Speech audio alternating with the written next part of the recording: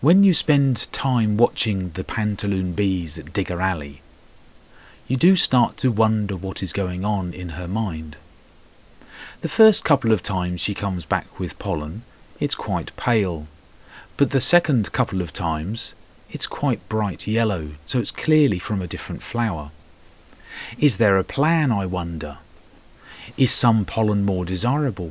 Is some easier to collect at different times of the day?